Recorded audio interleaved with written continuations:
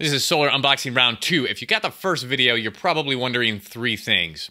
1, what was the deal with the missing parts? 2, what's up with the damaged panels? And 3, did I order the wrong equipment? Answers to all of those things in this video.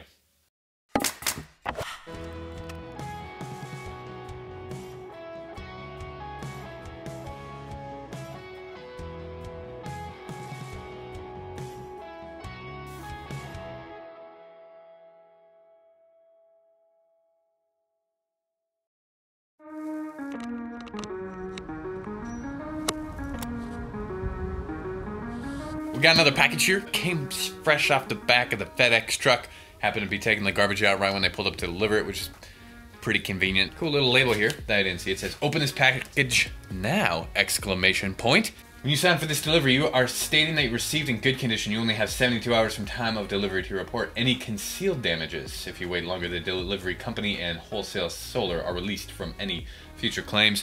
No exception! Exclamation point in bold letters. Protect your investment by taking the time to ensure that everything is okay. Amen, brother. Amen. Protect that investment. Make sure it's okay. I'm with that. So, we gotta get going because, you know, obviously we have this guy back here.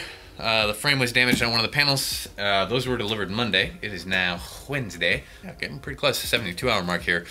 It's coming fast. So I'm gonna open up this guy, see what we got inside.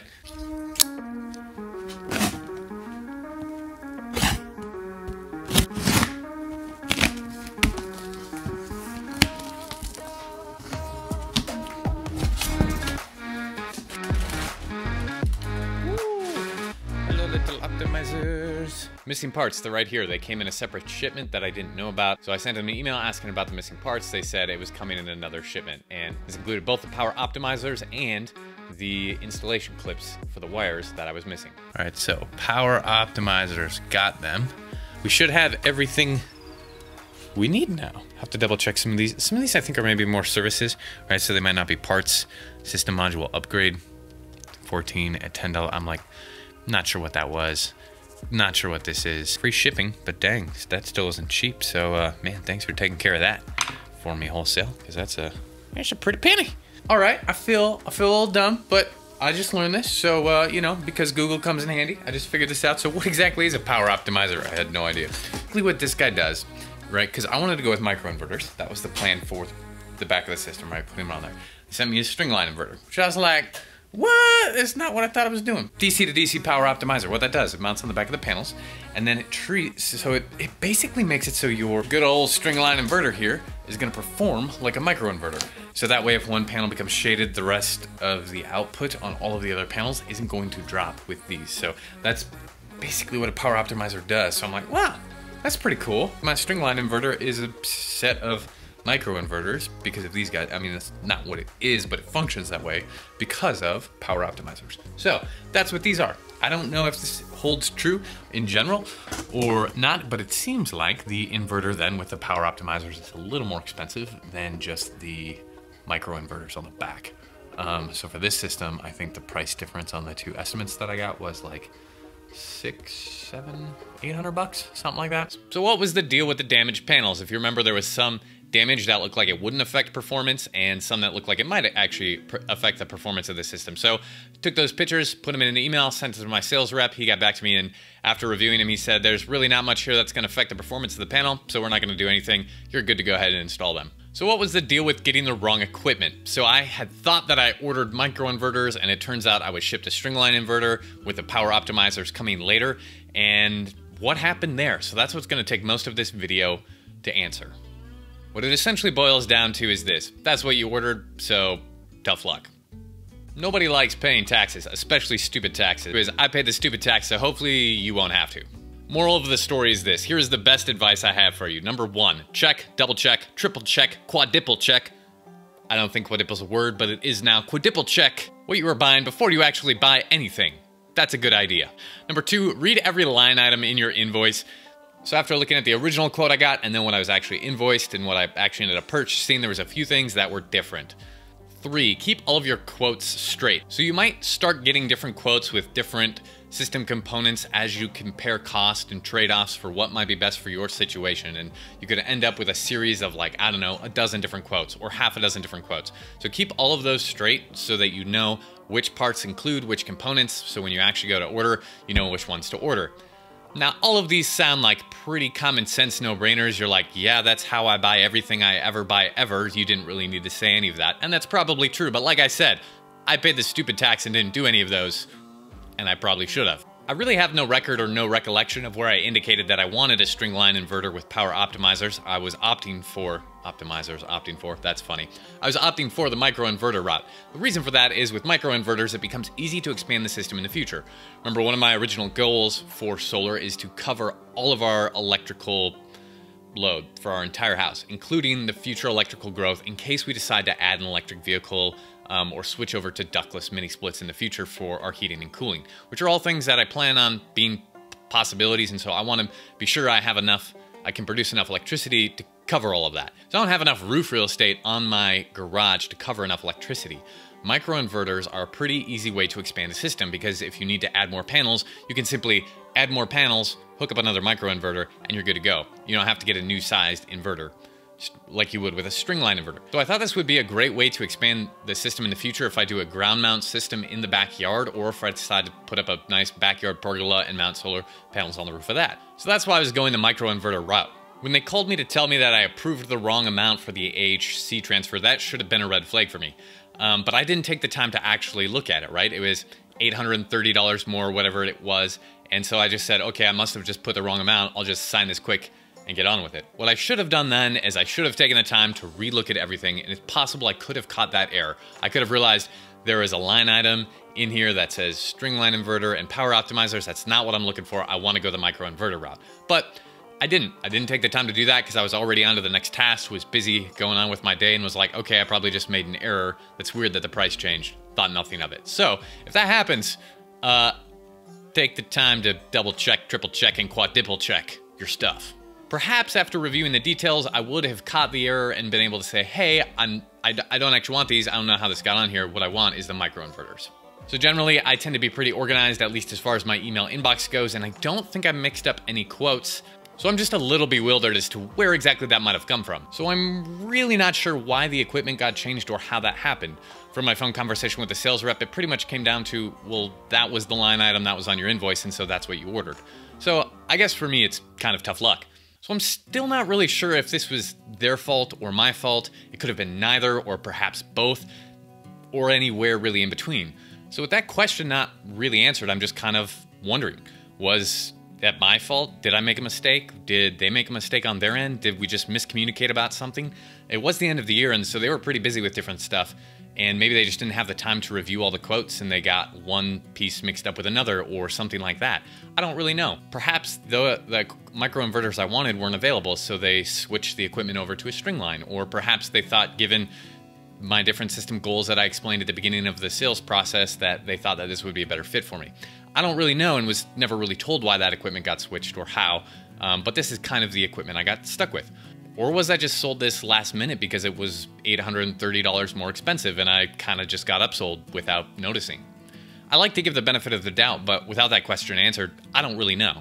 But when it comes down to it, figuring out why that happened and then actually moving forward with a solution now that it has happened are two different topics, right? So the why question probably isn't going to get answered, which is kind of a bummer, but focusing on solutions moving forward, here's kind of what I got. So in our phone conversation, I asked my sales rep, so kind of what are my options now that I have this equipment and it really wasn't maybe the equipment I want to go with? Like, what can I do now? Can I return some of the components, or do I return the panels or the inverter, or what exactly? The response pretty much came down to, well, like, I guess you could, but I don't see why you'd want to. Because you're going to have to pay shipping to get it back to us, and then shipping to get the new parts out to you, and then you're going to have to pay the 15% restocking fee on whatever equipment you end up sending back. So to quote Rumpelstiltskin from Once Upon a Time, all magic comes with a price. So I can get what I originally wanted, but I'm gonna have to pay for it. So that's what it essentially came down to. That's kind of the situation I'm in. So my options, here they are, as far as I could come up with them as to what I could do. So here are my options. Number one, I could return the panels. I could return these panels, switch them out, buy some 375 watt panels that are a little bit bigger but will still fit on my roof, and so I'm going to get a higher system output from those panels versus the I forget if they're 310s or 315 watts that I already have. That's one option. Number 2, I could return the panels and I could return the string line inverter, buy the new panels, buy the new string line inverter so that it's actually large enough to handle the new system capacity. Because the current string line inverter I have is only 5,000 watts and the new system would be 5,250 watts. So there's 250 watts I'm kind of missing out on, which is like 3/4 of a panel. That's kind of useless. Number 3, I could return the panels, the string line inverter, and the power optimizers, and I could get the original string line inverters that I've always wanted. So after paying the 15% restocking fee, paying to get the items shipped back out to wholesale, and then paying to get them shipped back to me, we're in the thousands of dollars of range, which, if you remember, the point of doing a DIY install is to save on the labor that it would have cost you if you had hired a full service, full system installer, right? So if you hired a company to just come take care of everything, say, I don't know, maybe it costs you 20 grand. If you do it yourself, it can cost you, say, maybe 12 or 13. So you're essentially saving that $7,000 to $8,000. Now, let's say you buy equivalent systems. So maybe it's a 10 kilowatt system you bought full service installer and a 10K kilowatt system you bought to install yourself. Now, if you're saving $7,000 to $8,000 on that, that will decrease your payback time or your payback period. The payback period is the period of time in which it takes for that system to pay for itself. So maybe instead of taking 12 years to pay back, you installed it yourself, saved on the labor, and the system only takes you, say, 7 years to pay back. So that's a pretty good deal, all things considered, that your system would pay for itself 5 years earlier. Now, these are hypothetical numbers. You can check out separate videos I have on the actual math of all of these things, but that's kind of the illustration. So if I'm talking shipping costs, restocking fee, I'm in the thousands of dollars range of what I'm adding to the cost of the system. So a lot of these options don't make sense because that defeats the original purpose of me installing it myself, right? It doesn't defeat it entirely, but it starts to erode at that payback period, which is not something I want to do. The less money you spend on a system of the same performance, the shorter that payback period gets. Your system pays for itself quicker and your ROI or return on investment is bigger. So I don't know, rough numbers here. In my case, adding 15 to 30% to the cost just to get some items shipped back and get the other items that I originally wanted doesn't seem to make a whole lot of financial sense. And it's counterproductive to what I'm trying to achieve with a shorter payback period. And then there's a number of options that include not shipping anything back to them, so I don't have to pay a restocking fee and I don't have to pay shipping back to them. 4, I could just buy new panels and keep these old ones. Use the new panels in the system and figure out what to do with the old ones. I don't know. 4.1 could be maybe I just keep them and install them on a different property that I own. 4.2 could be maybe I sell them on Facebook Marketplace or Craigslist and try to recoup some of what I would have got out of them. Now, I'd have to sell them probably at a discount because people on these sites are usually looking for a discount. But the thing would be I'm still going to lose money if I have to pay $500, $600 to ship them back. So maybe it washes out. 5, I could just attempt to reorder the entire system that I originally wanted. Now, it's really only a couple of components that are different, but I could just take the system that I have, go install it somewhere else, like on one of my other rental properties or something, or maybe at my parents' house or at a friend's. Hey, there we go. I could sell it to a friend at a discount because that'd be fun, and then help them install it too. I kind of like that one. And then I buy the new system I wanted with the microinverters and just install that on my roof. Or next, I could buy that whole new system that I wanted, install that whole new system, then try to sell this entire system that I got shipped in the first place as a package deal to someone, maybe Craigslist, Facebook Marketplace, whatever. Try to recoup some of the cost. I'm losing track of numbers, but maybe we're on like 8, 9, or 10 or something like that. We'll call this one 9. And so maybe I just take the entire system, I keep it, I order the one that I wanted, put it on my roof, and then I start a solar installation company, hoping that I can eventually use this system on someone else's house that will pay me to put it on. Yeah, that sounds like a lot of work. Number 10, I could take all of these components, not actually use it as a system, and make some pretty cool art with it.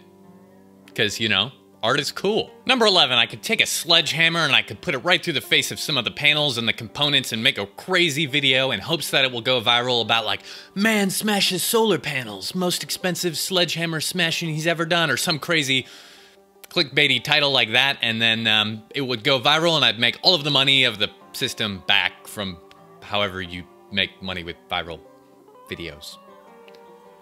Yeah, that kind of sounds dumb.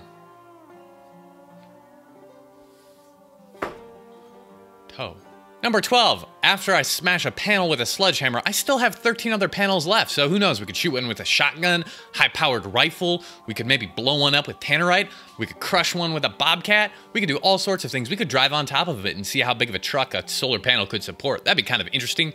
We could throw it off a 3-story building. You know, I've always wanted to disable the safety on my framing nailer and shoot something with it.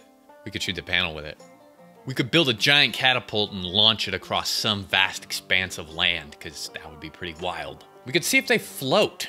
Maybe they'd make a good boat. And we still got more panels left to do more crazy, insane things. That could work. Destroy panels for fun. Well, that would be cool, don't get me wrong. There's something that just does not feel morally right about destroying something like that could have produced some awesome solar sun juice energy. Yeah. Lastly, we could do nothing because this problem is just too complex and too complicated, and there's too many options. There's at least a dozen more, dozens more that I didn't talk about or mention. And so I'm just so overwhelmed by all of it, I'm just gonna give up. And there's a lot easier problems I have to solve and a lot easier unfinished projects that I have laying around my shop and my house that I could just go work on those instead and distract myself and never touch this solar system. Consider the fact that we are expert consumers living in a society that is a consumeristic society, and it's not just that we turn to easier things and easier projects, it's that we go and we buy easier things. And before you know it, we've filled our homes and our garages not with meaningful projects, but with a bunch of useless projects that we acquired in a frenzy to make a socially acceptable and a psychologically acceptable excuse to not confront the complexity of the projects and the things that we feared. To add insult to injury, we just wasted a lot of money doing it. So the solar system will just sit in my garage, collect dust as it ages in its cute little cardboard home in the corner, all while it wakes up every day thinking about the existential dread of all of the potential that it had to produce electricity and all of the things that it couldn't be because it never sees the light of day. It's really a lot like that hybrid water heater box that you've probably seen for the last 2 years in my video just sitting around in my garage. And it's not just the box. The hybrid water heater's actually still in it. It used to be over in that corner, and in fact I moved it to the other corner of the garage just for this video because I was too ashamed to have that in the back so you would all know that I haven't installed it yet. Hey, I'm not saying that this is a good option, but it is an option. And when we encounter a lot of overwhelming complexity, unfortunately it's an option we take. Putting off things in the face of overwhelming complexity, it's always something that sounds really dumb or not that overwhelming when you say it out loud. So maybe in fact that's one of the things that you could do is just state it out loud and look at how stupid it is and listen to yourself think about how stupid it is, because it is kind of stupid, isn't it? Like, it sounds like a dumb idea. The complexity of this project has just gotten so big and so overwhelming that if I just hide it in the dark, it will probably disappear and I'll never have to deal with it or face it ever again. And I'll never have to confront the unknown or the anxiety that comes from having to make that decision. But hey, why not avoid it? Because while sitting in the dark, dusty corners of my garage, the solar system is just going to sprout opposable thumbs, install itself on my roof, hook itself up to my electrical, and produce years of beautiful, reliable electricity powered by the sun, and we will all live happily after in the land. Yeah, that's dumb. And it's not gonna happen. We'll never say those types of things out loud. We'll just quietly believe it. We know that we believe it because that's how we act. That's how we live in the world. That's how projects get put off and papers stay unorganized. That's why clutter appears progressively in our environments over time. Whether it's our house, our kitchen, our room, our shop, our garage, our desk at work. And before you know it, we have successfully avoided the responsibility of bringing all of our strengths, bringing all of our creative capacity to bear upon the world around us in a meaningful and beneficial way. Now, avoiding things does seem like a viable strategy to deal with the complexity of life, at least in the short term. This is the double-edged sword. If one side of the blade doesn't kill you, the other will. And if not now, perhaps later. We believe that if we ignore problems or chaos or complexity for long enough, it will just disappear and take care of itself. But problems hidden in the dark don't disappear, they grow. And in that regard, they're not viral, they're fungal. That is, they grow in the dark.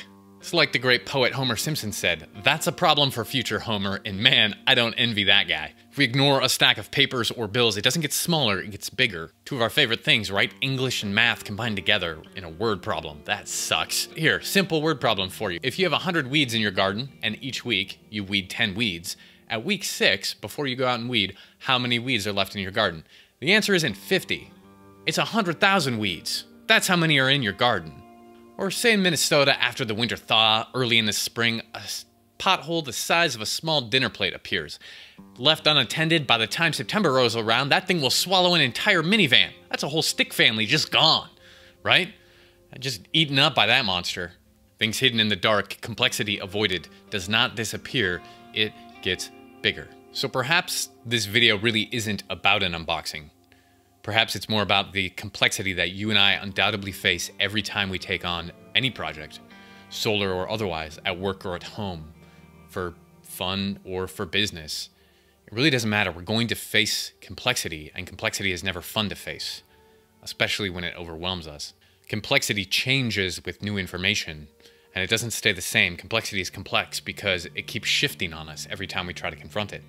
It's fungal, it grows in the dark, and so maybe the question for you and I is, what are we hiding? And what are we hiding from? Because right now, I want to hide from a solar system. Really, it's just a little pile of aluminum and glass. It's like, really? Am I so weak, scared, and pathetic that that's what scares me? Yeah, I am.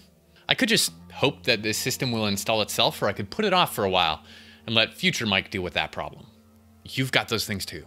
So the option that I have is to install this system, the one I have, here and now, as it is, on my roof, and make the best out of what I got. And that's the option I'm going to pursue. But the interesting thing about complexity is as soon as you make a decision, it gets more complex, not always less.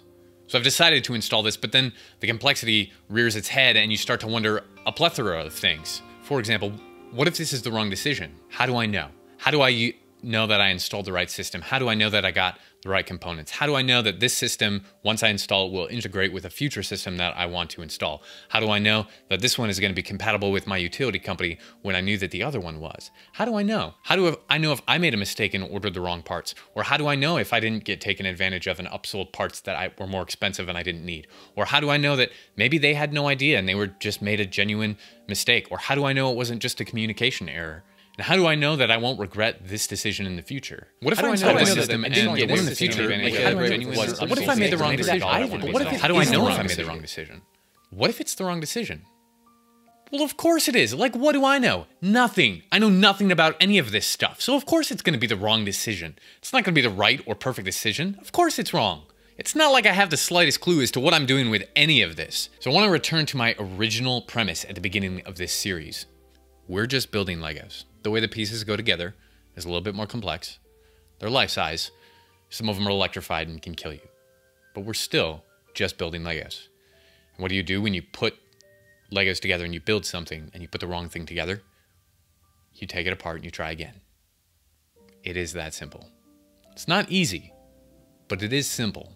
If you and I are going to make things better by building better things, sometimes we don't know what the better things are until we've built the worst things. And it's only in building the worst things that we then become people who have enough wisdom and courage to know how to build the better things. Or to state that another way, one of the things that I believe, and you might believe this too, is that we shape our work, but our work also shapes us. So it's in trying to build things, make things, create things, in doing our work. It's not just that which we're working on that's the work. We are the work also. And in shaping our work shapes us back. So what I'm going to do is I'm going to put together the system I already have, the one I have right here. And how do I know that I won't regret this decision in the future? I don't know. I don't know any of these things. And that's probably okay.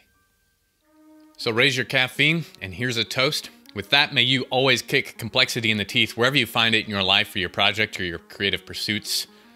May you not hide things in the dark, nor find an excuse to do so. And may the sun always shine on your panels.